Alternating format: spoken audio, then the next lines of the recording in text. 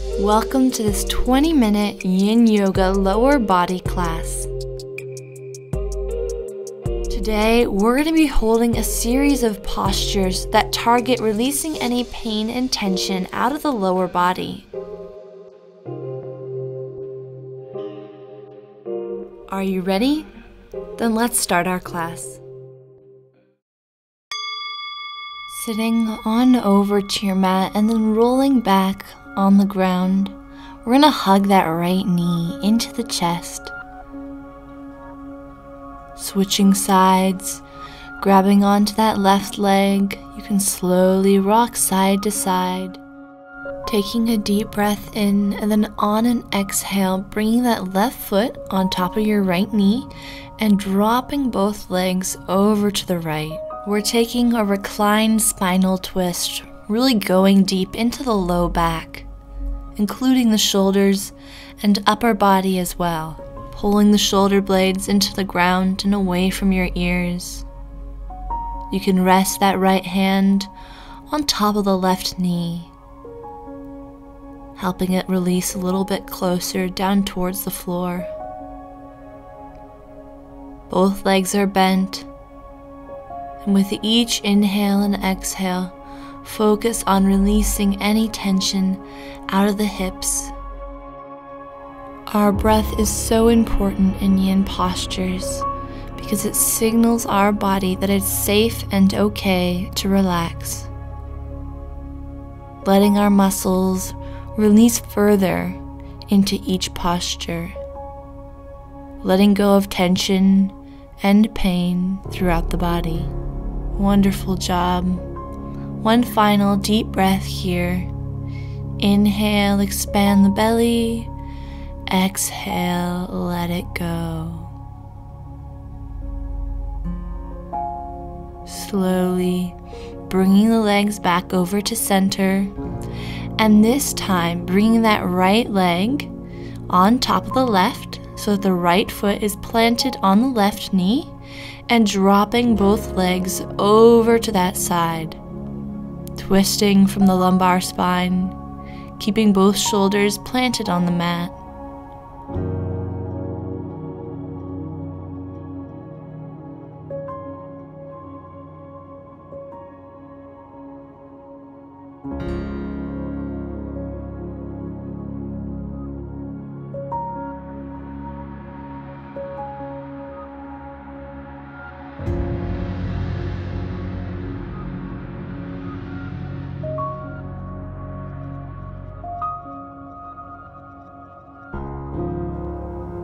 Inhale, expand the belly. Exhale, out through the nose, letting all the air go. Nice and slow here. Each breath with intention, focus.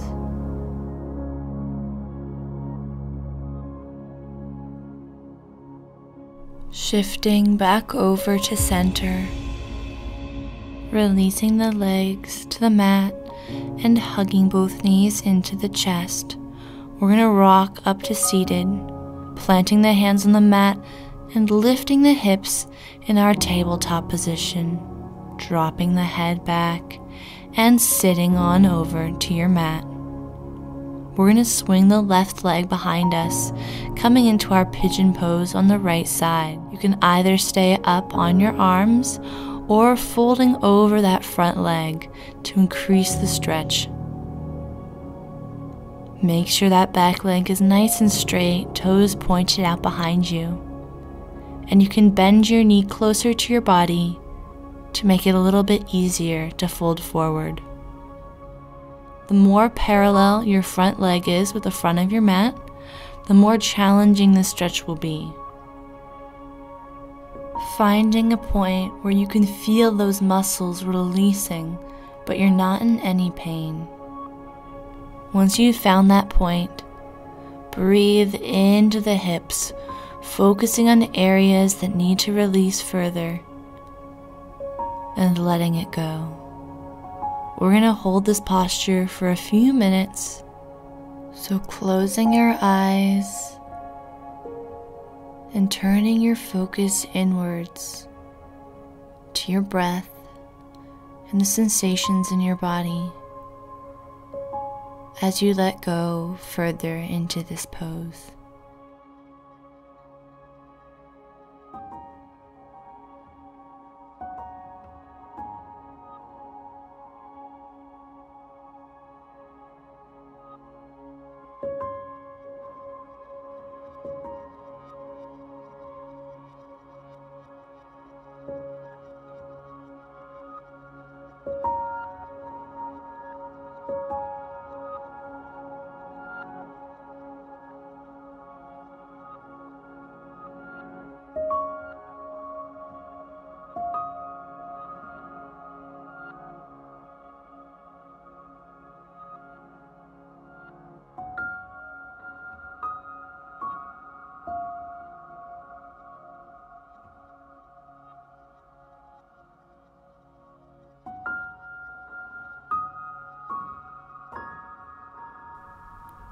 If any thoughts start to come up, just return to the breath, focusing on each inhale and exhale.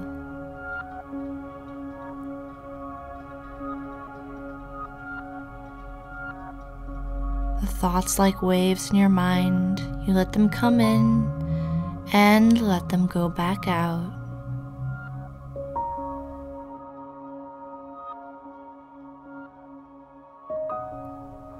You're doing a wonderful job, just a little bit longer in this posture. If you start to feel uncomfortable, you can shift slightly in this pose.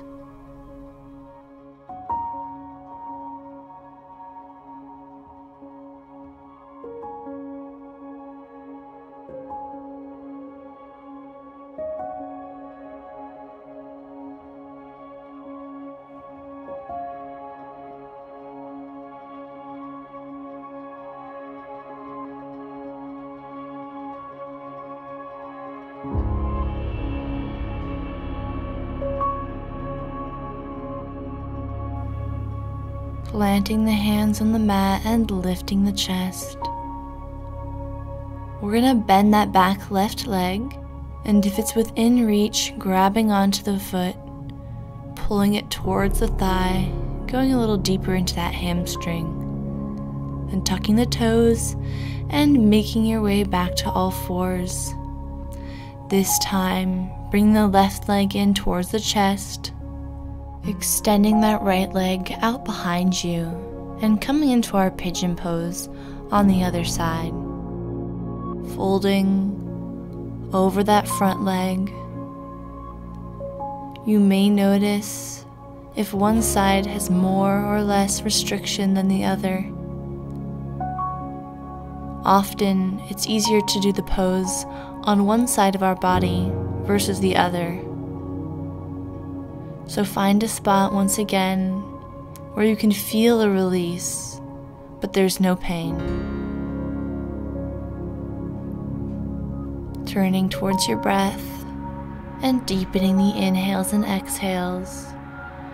We're gonna hold this again for a few minutes.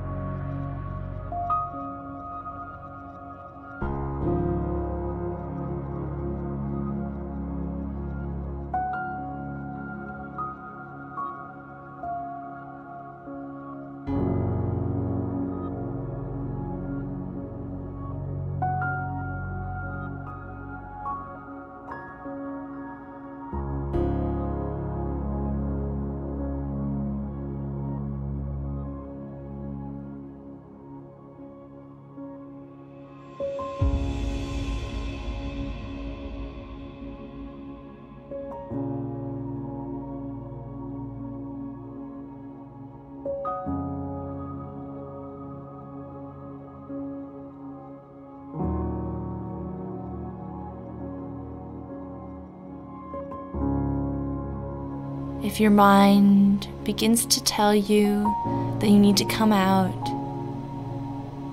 that the pose is getting too uncomfortable, remember that you are in control of your mind-body connection. So tell your body that you can do this. You are capable of holding this pose and completely relaxing into this posture, using your breath as a tool to guide you.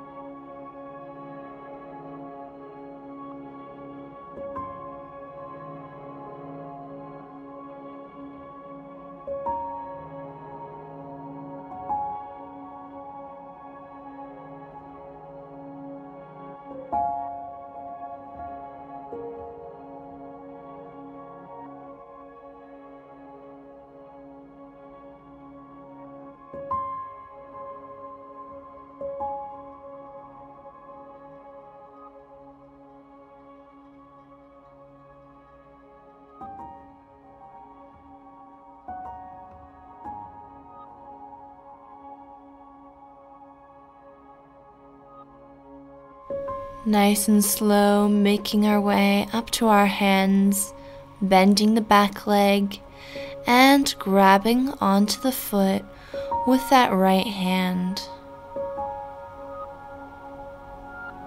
Now, nice and slow, shifting back to your mat, sitting over and bringing both legs in front of you, heels together, toes to touch in our butterfly posture. Getting comfortable and shifting so that your hips are planted firmly on the ground. When you found that spot, take a nice inhale, lengthen the torso, exhale, folding forward and bringing your forehead down towards your feet, resting the forearms on the mat and releasing into this posture. Take your time here. If you're not all the way down towards the toes, you can extend the arms out in front of you, planting the hands on the mat, or even stay seated upright. Wherever you feel you're getting the most stretch and your body is benefiting.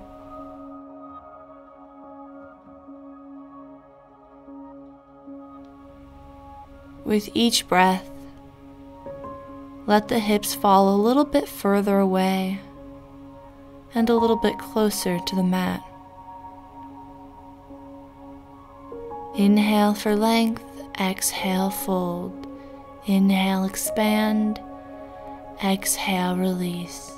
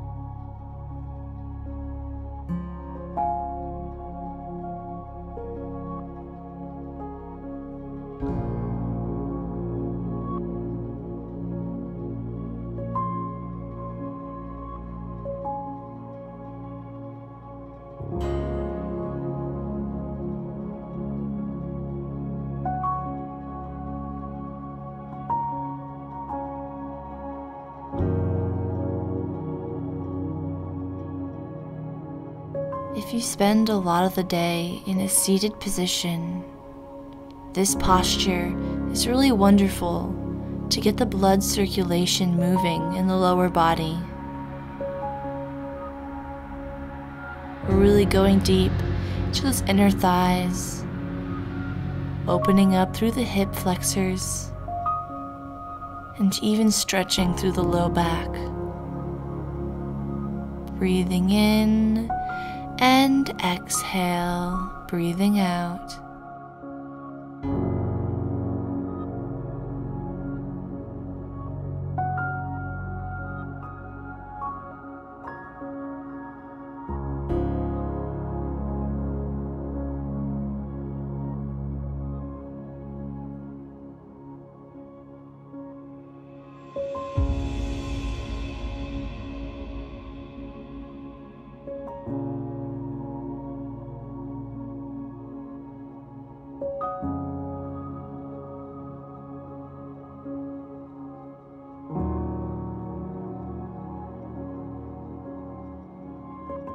Lifting the chest up and coming out of the pose nice and slow. The hips will be a little bit sore here, but that's just a sign that you really went deep into this posture. Let's slowly transfer onto all fours, moving side to side, giving your body a moment here before slowly shifting into our frog posture. So you want to take the knees out to either side, dropping the hips down towards the mat, and if you're comfortable here, releasing the chest down to the floor. Keeping your feet flexed, knees in line with the ankles, and hips in line with the knees. This posture can be a very intense stretch, so if you want to use some blankets or props to support your hips or upper body, go ahead and pause the video to get those.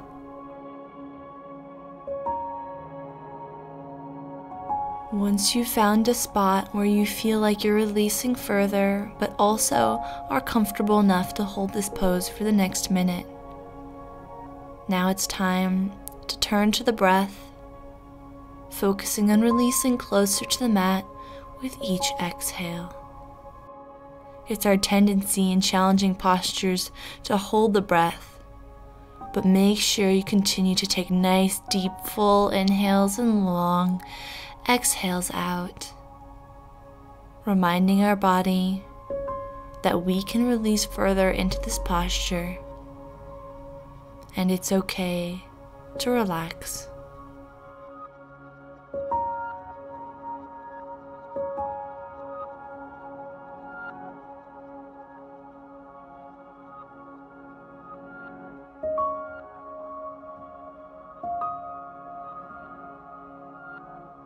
Beginning to make our way out of this posture, coming up to your forearms.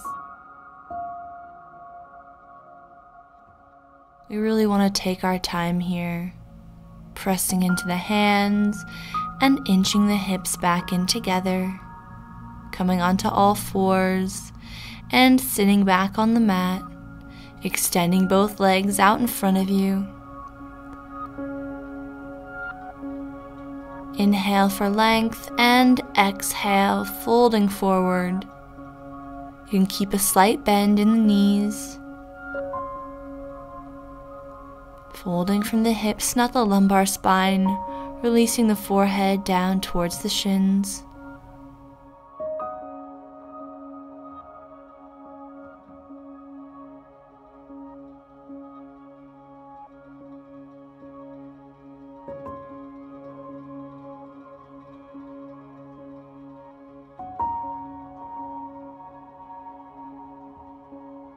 Releasing the upper body. This forward fold is a nice counter stretch to all the hip opening we've been doing today.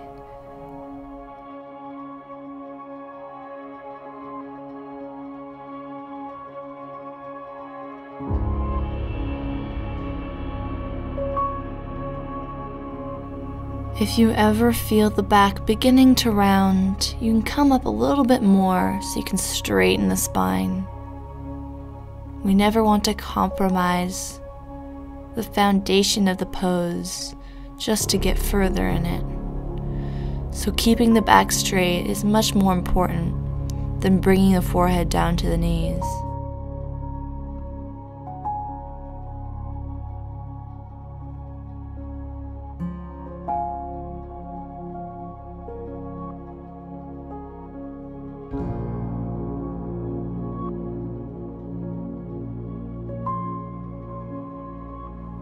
Releasing the hands and sitting up, sitting forward on your mat and windshield wiping the legs, bringing the knees to one side and the other. Releasing any tension through the lower body and finding a comfy seated position on your mat. Bringing your hands on over to heart center. Namaste, and thank you so much for joining me here today for this class.